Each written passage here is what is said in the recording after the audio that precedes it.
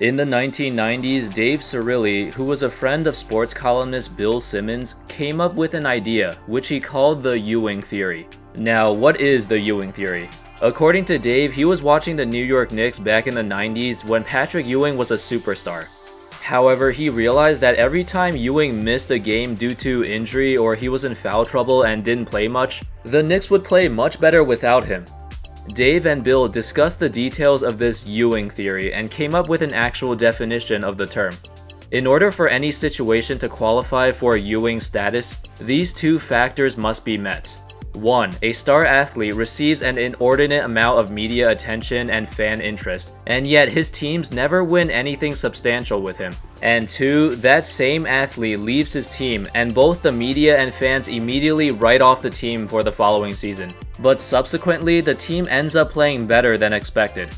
Originally, Dave and Bill applied the Ewing theory across all major sports leagues, but in this video, we're only going to focus on the NBA. What's good, fellas? My name is Andy, and today we're going to take a look at a couple of instances of the Ewing theory in NBA history. And I'm going to try to explain why certain teams end up playing better after losing a star player.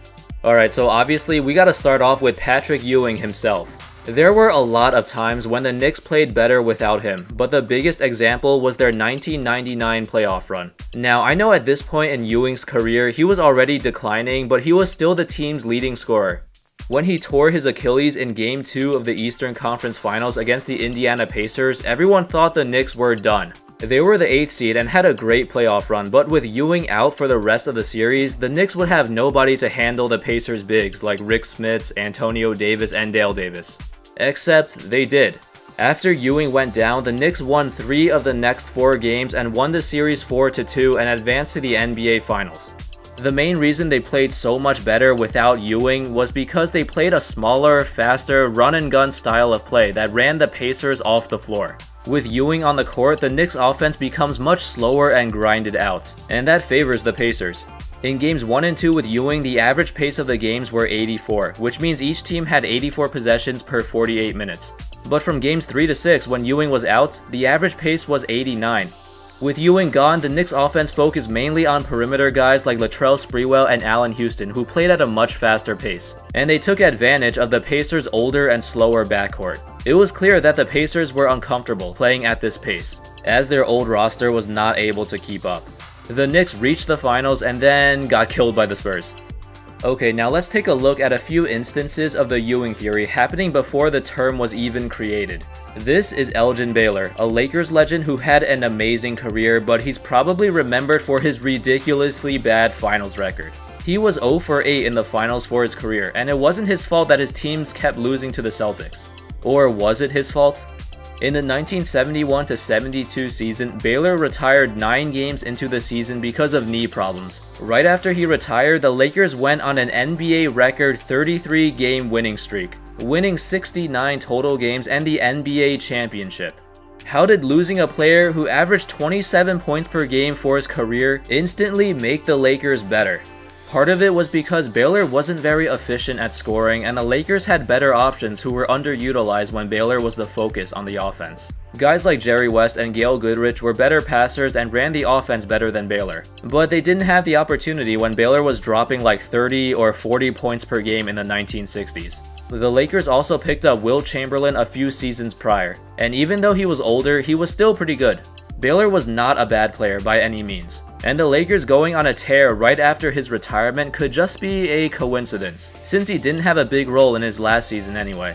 But with him gone, the Lakers changed up their style of play a bit and it led to more success.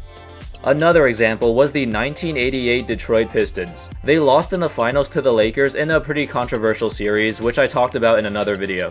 Then in the 1989 season, they traded away their leading scorer Adrian Dantley. And then they made the finals again, and this time they swept the Lakers. Dantley was one of the most efficient scorers in history, but he also did not play any defense, like at all. His game was kinda similar to Carmelo Anthony's, but even Melo was a better defender, which says a lot. Dantley was also a huge ball stopper and did not get along well with his teammates, which also contributed to the Pistons improving after his departure. He just did not fit in with the team's identity. He was known to be a very selfish player during his playing career and one of the biggest ball hogs in history. Dantley also seemed to have some beef with Isaiah Thomas during his time on the Pistons. In a 2014 interview, he made it very clear that he and Isaiah had a rivalry that caused a rift in the team's locker room. He also thinks that Isaiah was the one who orchestrated a trade that sent Dantley to the Mavericks in exchange for Mark Aguirre. It obviously worked out though, since Aguirre was a better fit for the team, and the Pistons won the next 2 championships. Now let's take a look at some modern examples of the Ewing Theory. In 2011, the Nuggets traded Melo to the Knicks for a bunch of solid players, but none of them were stars.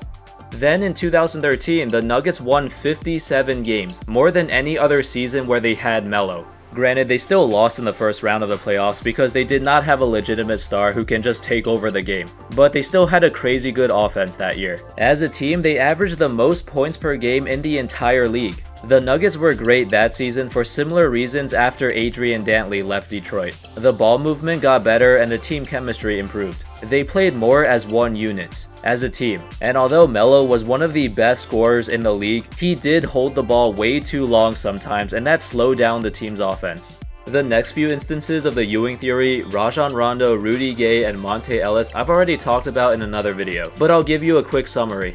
In the 2012-13 season, when Rondo tore his ACL, the Celtics went on a 7-game winning streak immediately afterwards. Part of it has to do with how Rondo plays. Advanced stats showed that the Celtics were better offensively and defensively when Rondo was on the bench. So after he got traded, it's no surprise that the team improved as a whole. Rondo also has a tendency to not try that hard unless he's playing on national TV. This is Kevin Garnett's explanation of why Boston played better without Rondo.